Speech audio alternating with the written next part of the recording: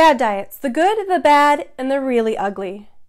Hi, my name is Libby Parker. I'm a registered dietitian here to debunk common fad diets by looking at evidence-based scientific research and their lifestyle implications. Today we're digging into the popular Eat Right for Your Blood Type diet. Stay tuned.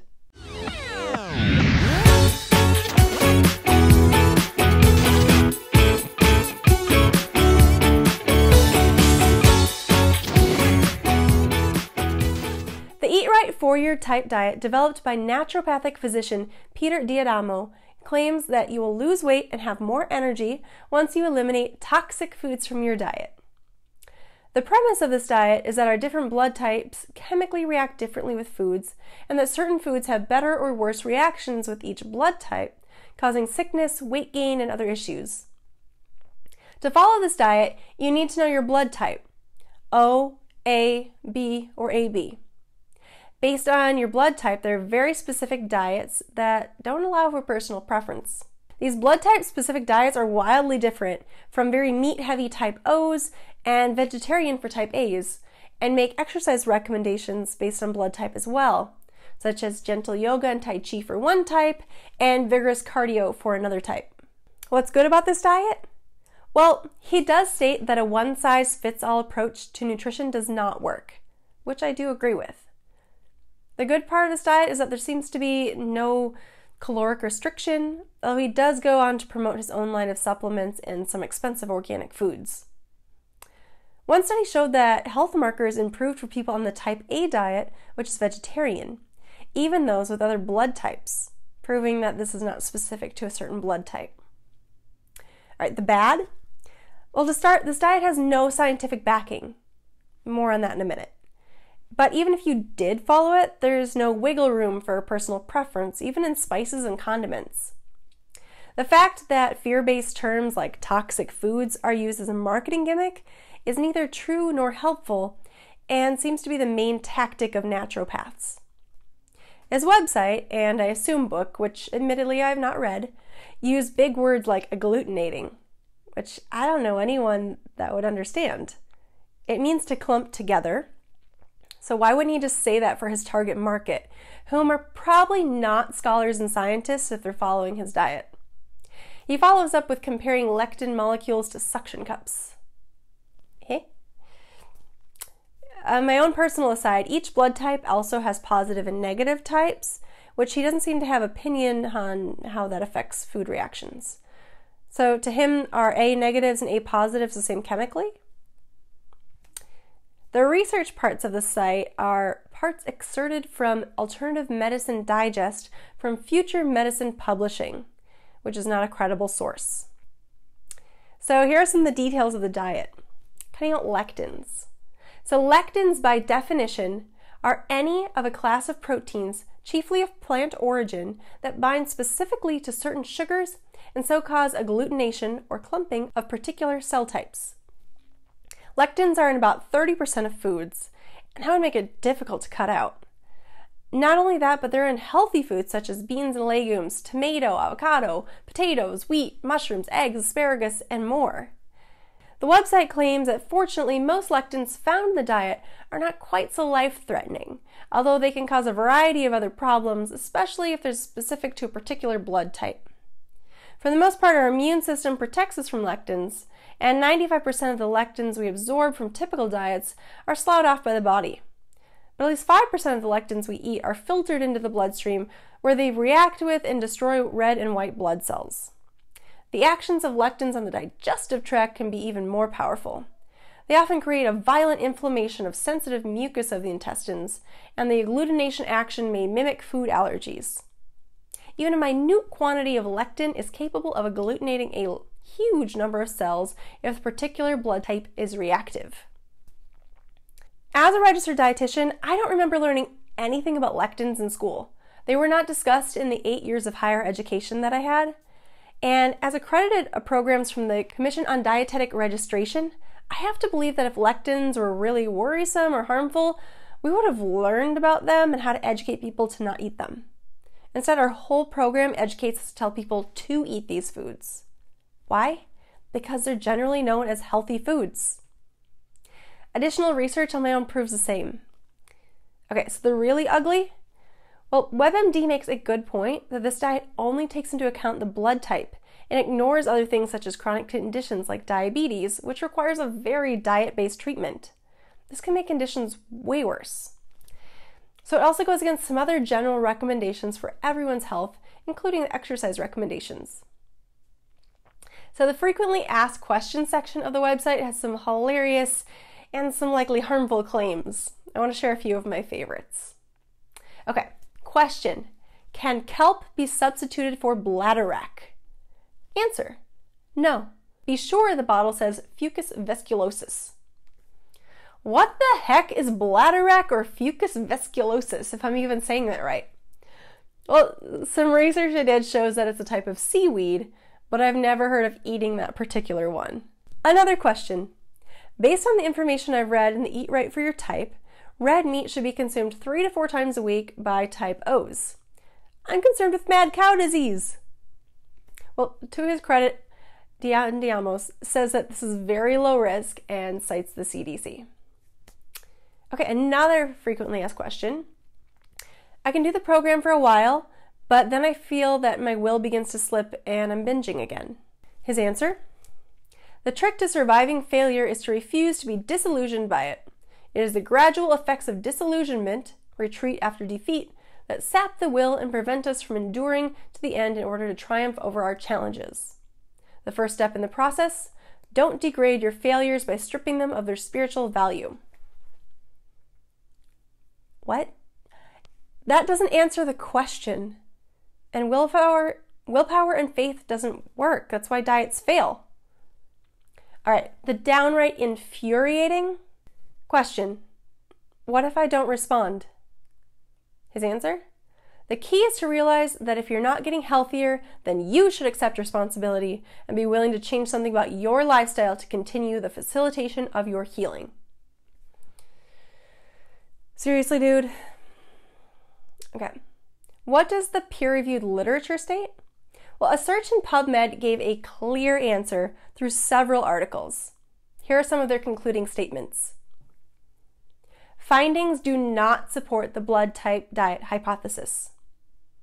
No evidence currently exists to validate the perpetrated health benefits of blood type diets. Blood type fad diet theory fails a test. In the end, the researchers could show no evidence that sticking to one's blood type diet was associated with better health. Of course, the lack of proof for a link doesn't prove that there isn't one, but it certainly didn't show up in this study.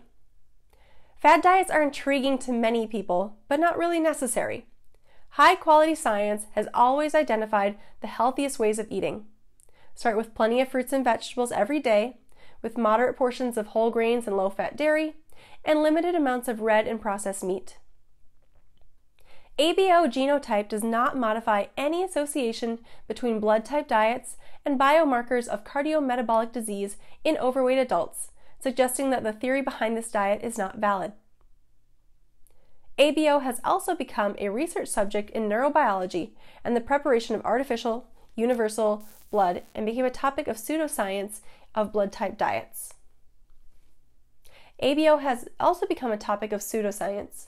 In his book, Eat Right for Your Type, Diamo claimed that the human ABO blood type is the most important factor in determining a healthy diet. He proposed distinctive diets for individuals with different ABO groups.